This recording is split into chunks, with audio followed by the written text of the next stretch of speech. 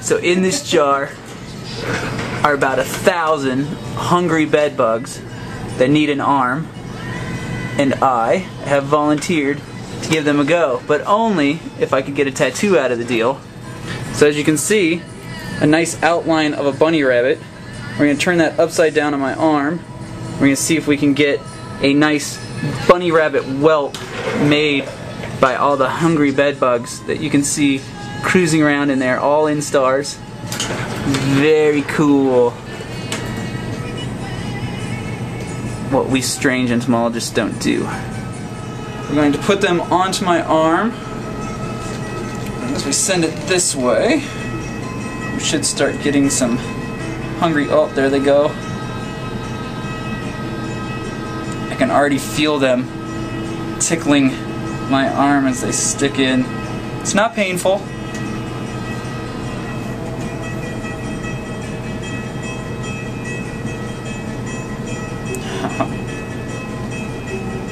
As they start realizing it, you'll start seeing them going down instead of up. My wife was super excited. She's excited about you getting a new tattoo. Yeah, she's way excited. It's just like regular tattoos. Once you get one, you just crave having another one done. I don't know if I've craved it. I haven't had a cool tattoo yet. So you might ask why we'd be keeping a colony of bed bugs. And this colony is actually being used to train up a bed bug sniffing dog. So much like you see dogs that sniff out drugs or snakes that the USDA and different airports use, there's also dogs that can be used to sniff out bed bugs in hotel rooms, and it makes it so that you can target your insecticide applications and other applications, which is good in sort of the green revolution that we're having in the United States right now. So my amazing videographer right now is Terry Randolph, and she's the one that is training up Bob the beagle as we speak, and so this goes towards his betterment, so to speak. Do you have anything to say on that? He's doing a great job and should be ready to certify by the end of the summer. Nice. I don't know if you can see some of those big fat red blobs moving up. Some of the bigger instar ones are finally getting full. Focusing in on that. I'm doing a pretty good job here. You can see him moving. Yeah. Oh yeah, you can see him moving around in there. Big fat red balls. They were all little white and light colored, and now they're big fat red nasties. All filled up with my blood.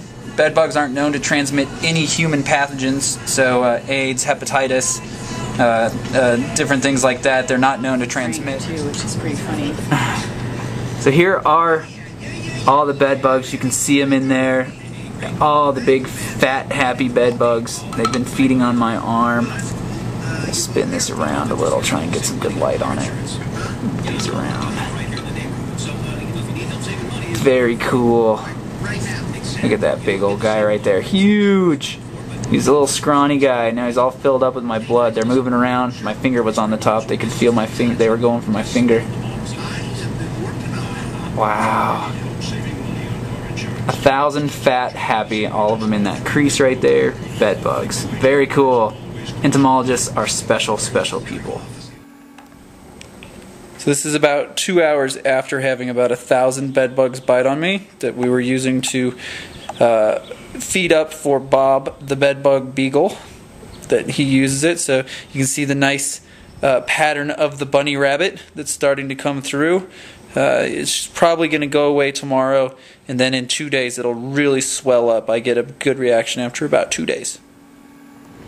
So it's been about 24 hours since I let Cymex lectularius, otherwise known as the bedbug, about 1,000 of them, feed on my arm.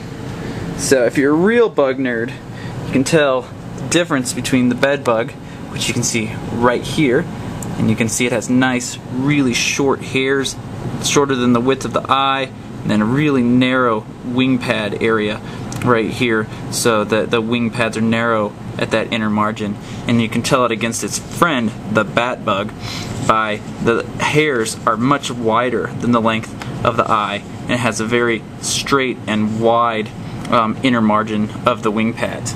So this one here is our friend. Not a very easy way to see it, but there is our friend, the bedbug, hanging out, and it's the one that had just decided to eat on my arm. I had 1,000 of them on my arm yesterday in the name of training Bob the bedbug beagle.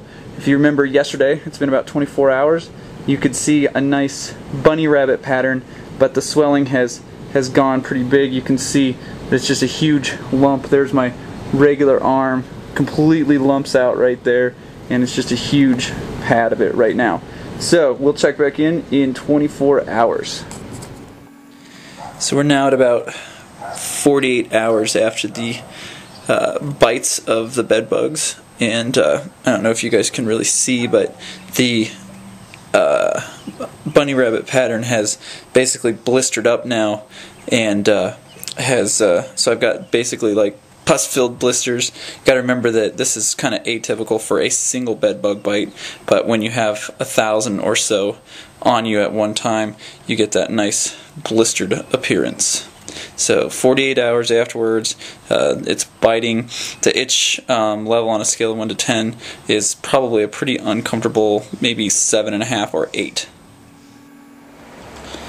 So right now we're at about 72 hours since the bed bugs bit, and you can see that most of the swelling has gone away.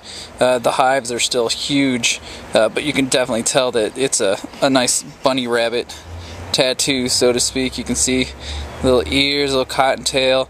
There's a little semicircle around the side where I didn't have the stencil exactly right, but very cool. So 72 hours after, just a lot of hivey bumps.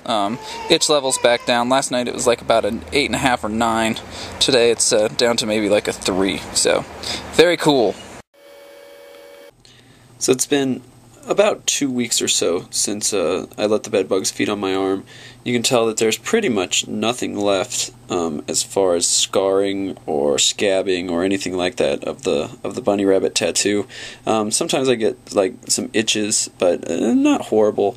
It went away pretty quick after about the first week. What I want to emphasize is what you've just seen. There was 1,000, and I know I repeated that a lot of times, but I want to emphasize that it's atypical of seeing a single bed bug. And a matter of fact, a high percentage of the population doesn't show any reaction to individual bed bug bites, so you may not know that you've been bitten at all. So it's atypical, but it's what can be done, or what you can see if there's a large population of bed bugs feeding in a single area. And that's another thing. They don't usually feed in groups. While many may come out at night, is what you usually see is one here, one there, and then when they're done feeding, of course, they go back to the cracks and crevices. So that's why you don't often see them on your body the next morning. And so a lot of people at hotels and whatnot wouldn't even know that they had been bitten, but then they're in their pajamas or something like that, and then they put their pajamas in their suitcase, and then they bring those bed bugs home, and they may leave their suitcase by their bed for a while, and then the bed bugs crawl out of the suitcase and into your headboards and then feed on you at night, and then they can increase their population that way. And that's a typical way of getting them at home.